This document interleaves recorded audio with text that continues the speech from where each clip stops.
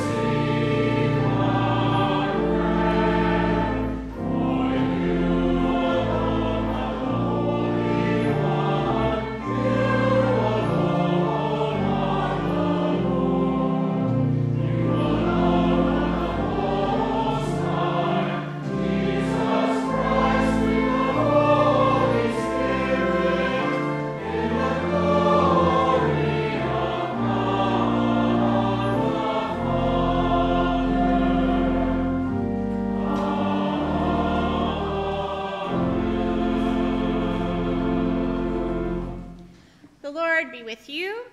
And also with you. Let us pray. O God, whose Son Jesus is the good shepherd of your people, grant that when we hear his voice, we may know him who calls us each by name and follow where he leads, who with you and the Holy Spirit lives and reigns, one God, forever and ever. Amen. Amen.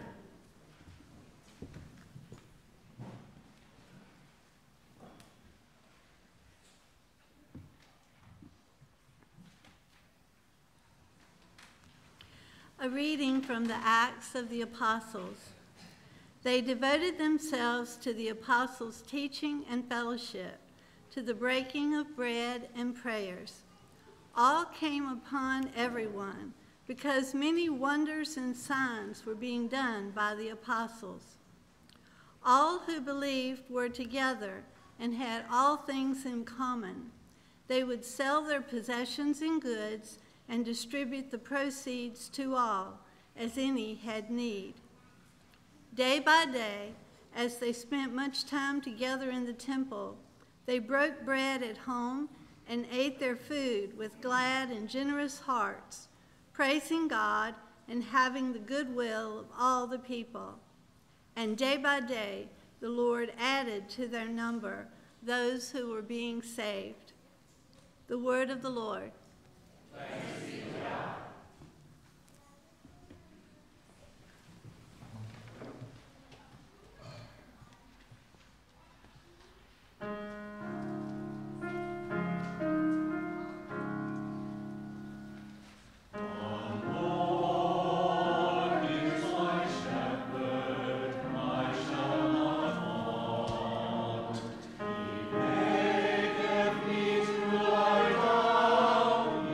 Bring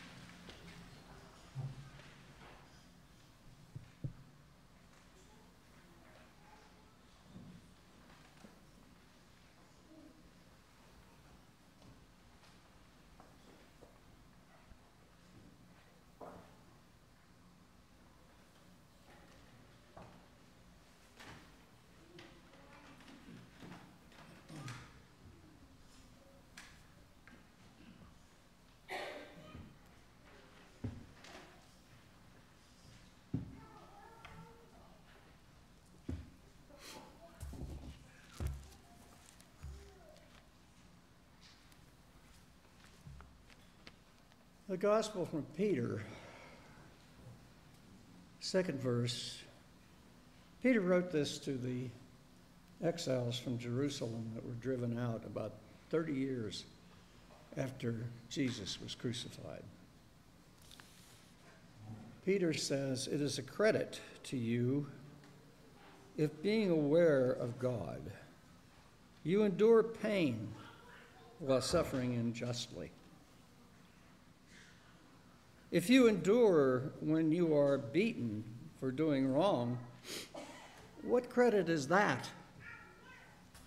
But if you endure when you do right and suffer for it, you have God's approval. For to this you have been called, because Christ has also suffered for you, leaving you an example, so that you should follow in his steps. He committed no sin, and no deceit was found in his mouth. When he was abused, he did not return abuse. When he suffered, he did not threaten, but he entrusted himself to the one who judges justly. He himself bore our sins in his body on the cross, so that free from sins, we might live for righteousness. By his wounds you have been healed. Or you were going astray like sheep, but now you have returned to the shepherd and guardian of your souls." The word of the Lord. Thanks be to God.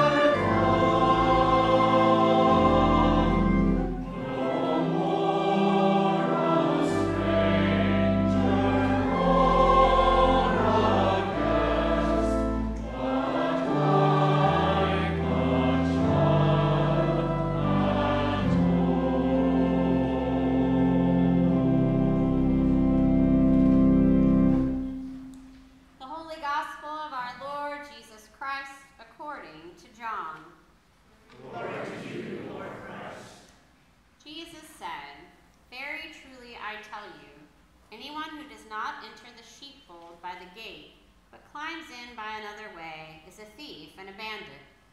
The one who enters by the gate is the shepherd of the sheep. The gatekeeper opens the gate for him, and the sheep hear his voice. He calls his own sheep by name and leads them out. When he has brought out all his own, he goes ahead of them, and the sheep follow him because they know his voice. They will not follow a stranger, but they will run from him because they do not know the voice of strangers. Jesus used this figure of speech with them, but they did not understand what he was saying to them. So again, Jesus said to them, "Very truly, I am the gate for the sheep. All who and bandits did not listen to them. I am the gate. Whoever enters by me will be saved and will come in and go out and find pasture. Kill and destroy. I claim that they may have life and have it abundantly." The Gospel of the Lord. Praise to you, Lord Christ.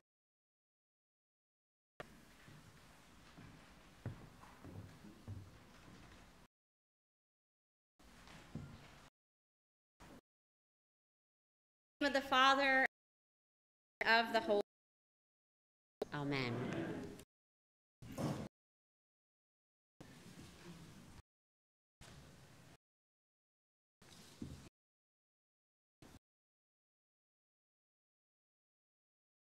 A children mourned when it ended.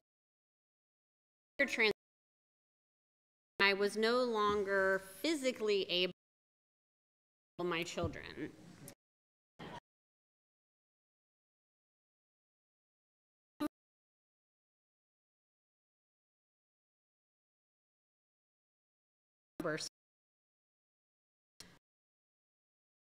Wait.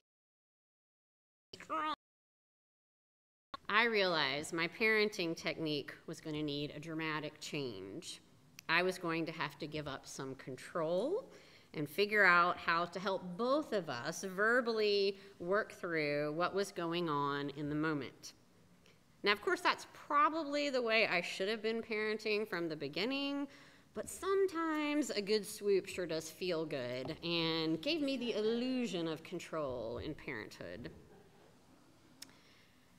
When I see images of Jesus, the Good Shepherd, that biblical image that we are celebrating today, I find a similar sense of disappointment.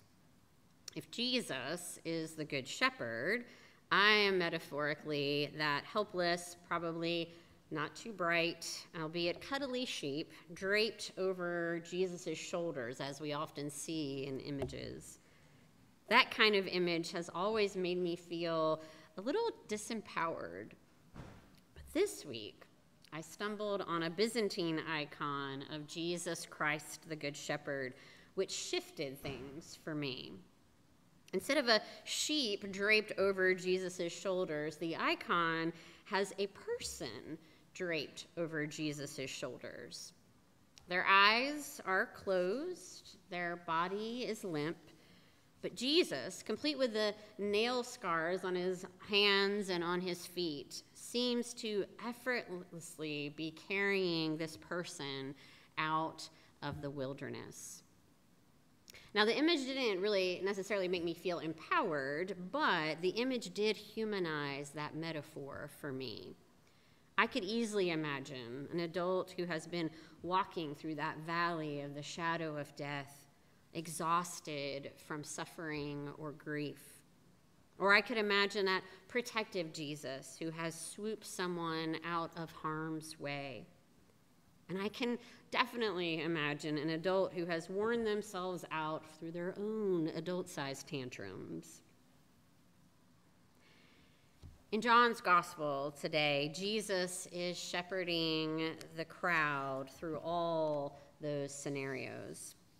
You may remember, but back in Lent, we got that long story from John's gospel about the blind man that Jesus heals, only to have the religious community freak out about Jesus healing on a Sabbath and not believing that the man had been blind in the first place, even though they had known him his whole life. Well, after the blind man proclaims his desire to follow Jesus, Jesus then turns back to the community of faith and offers the explanation of his healing of the blind man through the text we heard today. His teaching in John is actually a lot longer than what we heard today. In fact, chapter 10 of John's gospel is usually divided into 3 sections, all about the Good Shepherd, but a different section is appointed for each of the liturgical years. So in year A, which is the year that we are in, we get the I am the gate, or the door, that portion of chapter 10. We're told that when we pass through the gate, the Good Shepherd tends us so that we will have life and have life abundantly. This passage is the so what of Easter. If you remember, since Easter, people have been running around. They've been demanding proof of Jesus' resurrection. They've been taking whole walks with Jesus without realizing they were talking to the resurrected Jesus. And so Eastertide is this celebration of the resurrection, and we spend all these 7 weeks trying to figure out what resurrection means for us. The so what of resurrection today, then, is that Jesus came, died, and rose again so that we might have life and have that life abundantly. And if that abundant life means that Jesus has to carry us out of trouble, hold us when we can't walk on our own, or haul us over his shoulder when we are just too stubborn to accept his gift of abundant life, that is what Jesus, the Good Shepherd, will do. Jesus' resurrection matters because his resurrection reminds us of the gift of abundant life. But that story is only one part of our so what today. The rest of the so what of resurrection happens in our lesson from Acts today. Since Easter, we have been reading in Acts about the beginnings of the church community. We've heard 2 parts of Peter's sermon that he preached right after that big Pentecost event, where he gathers the first mega church of over 3,000 people. Now we hear the so what of Jesus being the gate. You see, when Jesus becomes the gate, the door through which we pass into the protected sheepfold, you know what the gathering of the sheep looks like? We're not disempowered, limp bodies lying under protection. When we pass through Jesus' resurrection, we join a community of action. The text from Acts says, of that growing body, they devoted themselves to the apostles' teaching and fellowship, to the breaking of bread and the prayers. As the community grows, we're told that they share in economic justice, sharing their wealth and caring for all equally. They spend time together, eating with glad, generous hearts, praising God, and tending to the goodwill of all. Jesus doesn't just carry our limp, weary selves and then deposit us out into the world to try again. Jesus brings us into a fold, a community of study, fellowship, communion, and prayer. That is the beginning of your so what of Easter today. We are an Easter people because Jesus gave his life so that we might have life and have life abundantly. As Easter people, we are gifted that abundant life so that we can enter that sheepfold of faithful community. Your invitation today is to hop off Jesus' shoulders and walk through that gate of Jesus and come into a community of faith where we will study God's word, develop meaningful relationships, come together around the common table, and pray. When we gather in that kind of community, when we are fed mentally, physically, spiritually, then we are fueled for the rest of the so what of Easter. Once nurtured in that generous, abundant community, we are led back through that gate that is Jesus, better able to love and serve the Lord out in the world. Thanks be to God.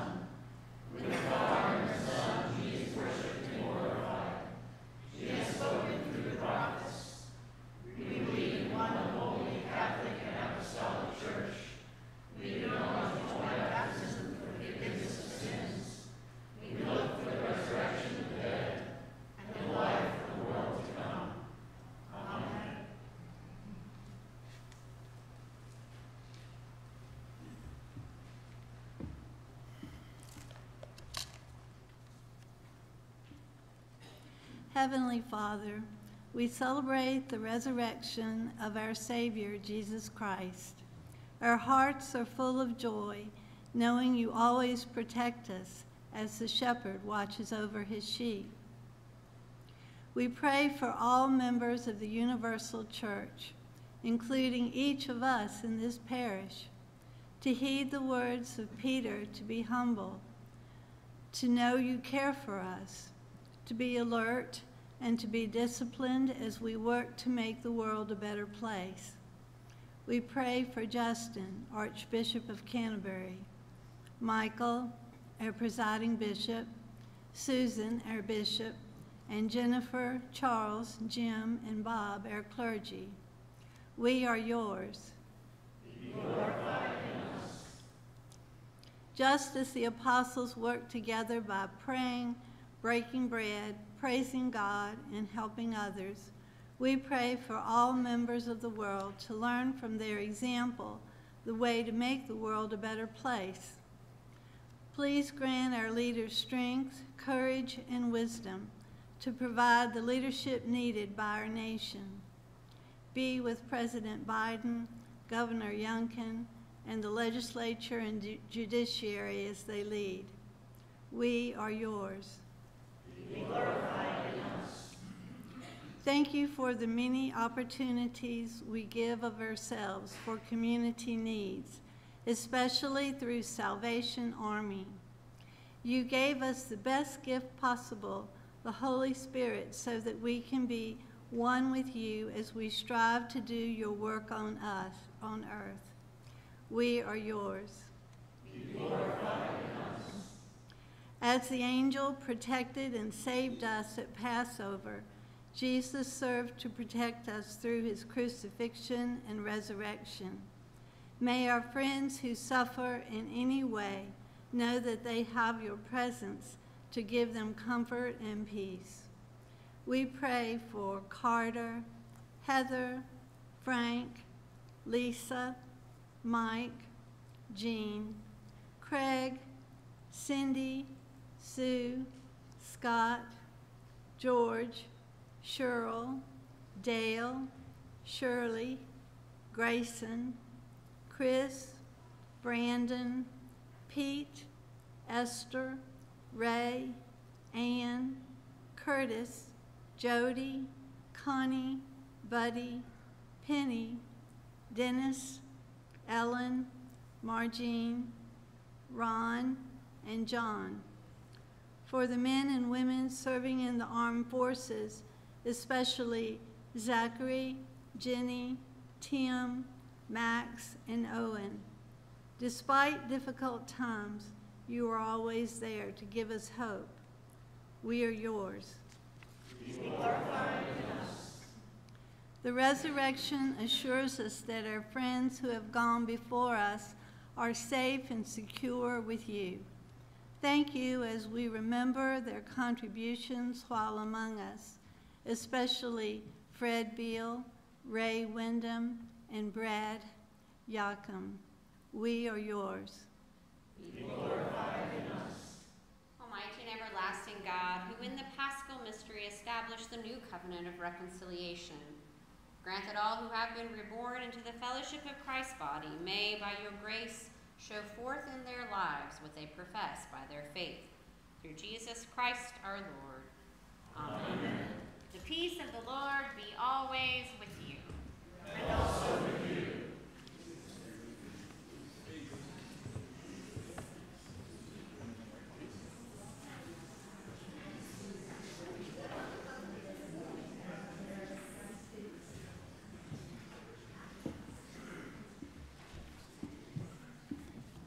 Good morning and welcome to Hickory Neck. We are so glad you have joined us today.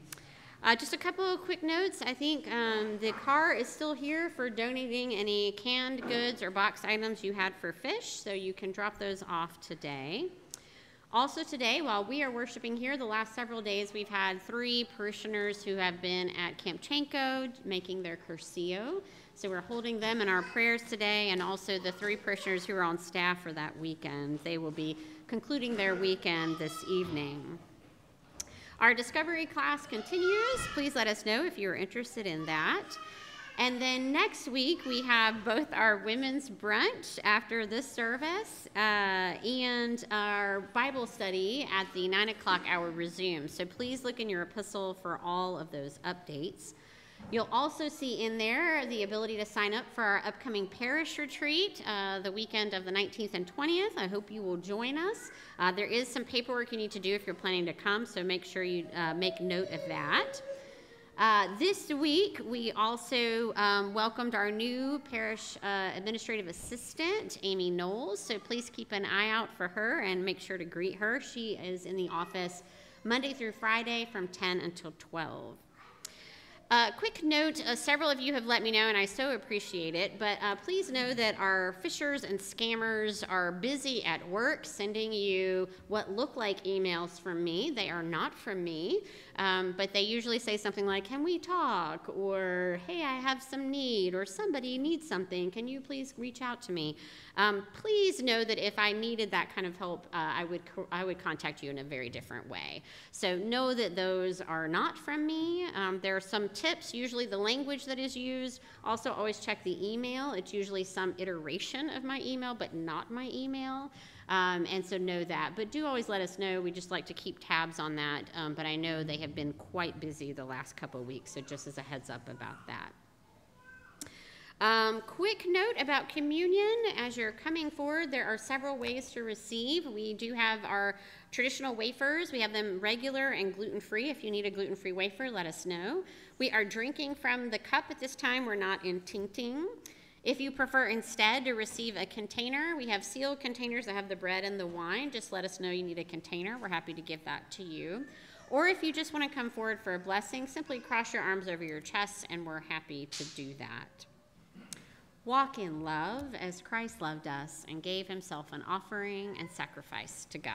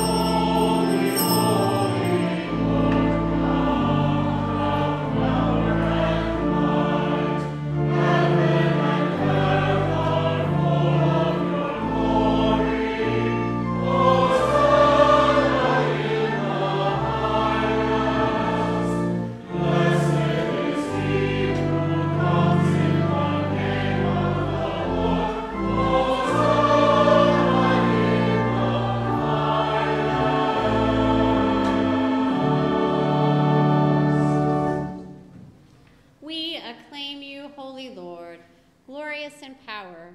Your mighty works reveal your wisdom and love.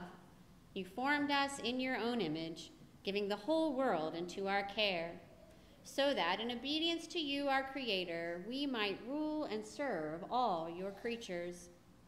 When our disobedience took us far from you, you did not abandon us to the power of death. In your mercy, you came to our help, so that in seeking you, we might find you. Again and again, you called us into covenant with you, and through the prophets, you taught us to hope for salvation. Father, you love the world so much that in the fullness of time, you sent your only Son to be our Savior.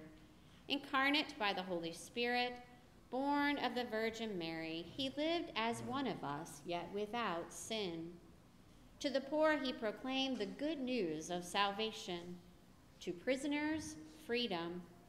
To the sorrowful, joy.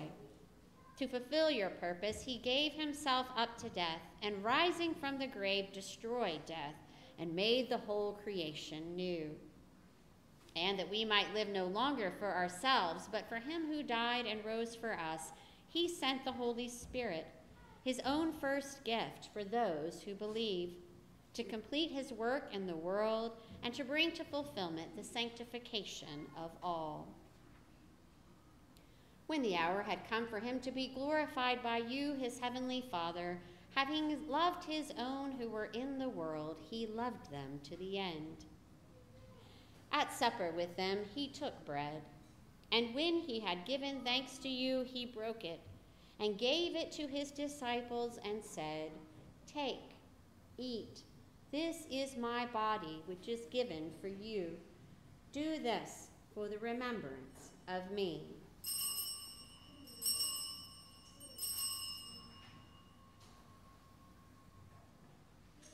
After supper, he took the cup of wine, and when he had given thanks, he gave it to them and said, "Drink this, all of you.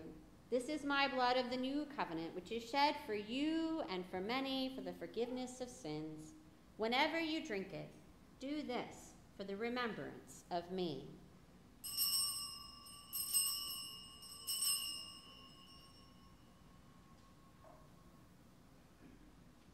Father, we now celebrate this memorial of our redemption, recalling Christ's death and his descent among the dead, proclaiming his resurrection and ascension to your right hand, awaiting his coming in glory, and offering to you from the gifts you have given us this bread and this cup.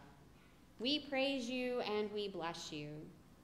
We praise you, we bless you, we give thanks to you, and we pray to you, Lord our God. Lord, we pray that in your goodness and mercy you send your Holy Spirit, that your Holy Spirit may descend upon us and upon these gifts, sanctifying them and showing them to be holy gifts for your holy people, the bread of life and the cup of salvation, the body and blood of your Son, Jesus Christ. Grant that all who share this bread and cup may become one body and one spirit, a living sacrifice in Christ to the praise of your name. Remember, Lord, your one holy Catholic and Apostolic Church, redeemed by the blood of your Christ. Reveal its unity, guard its faith, and preserve it in peace. And grant that we may find our inheritance with the Blessed Virgin Mary, with patriarchs, matriarchs, prophets, apostles, martyrs, and all the saints who have found favor with you in ages past. We praise you in union with them and give you glory through your Son, Jesus Christ, our Lord. Through Christ and with Christ and in Christ, all honor and glory are yours, Almighty God and Father, in the unity of the Holy Spirit, forever and ever.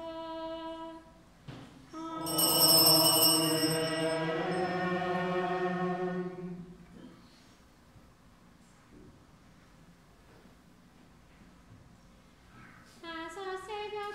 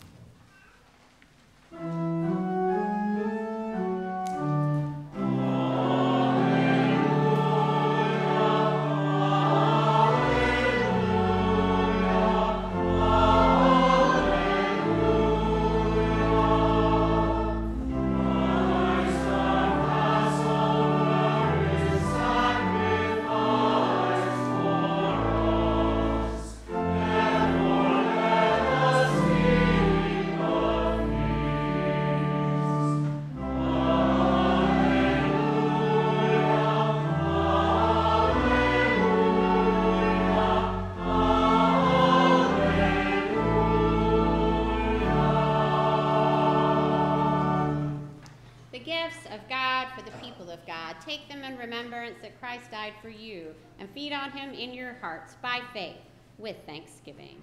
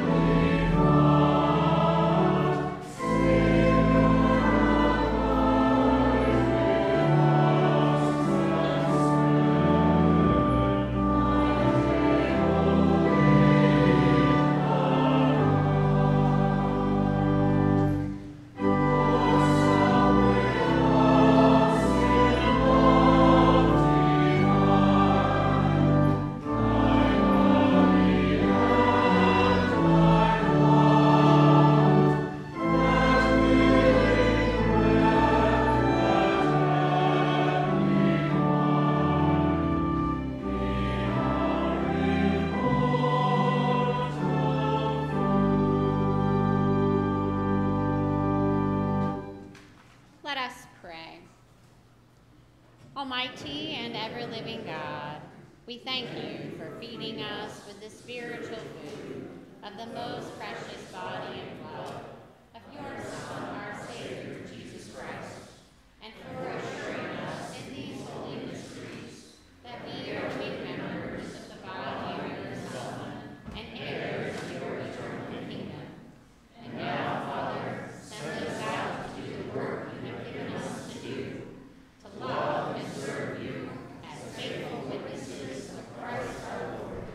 To him, to you, and to the Holy Spirit, be honor and glory, now and forever. Amen. The peace of God, which passes all understanding, keep your hearts and minds in the knowledge and love of God and of God's Son, Jesus Christ our Lord. And the blessing of God Almighty, the Father, the Son, and the Holy Spirit be upon you and remain with you always. Amen.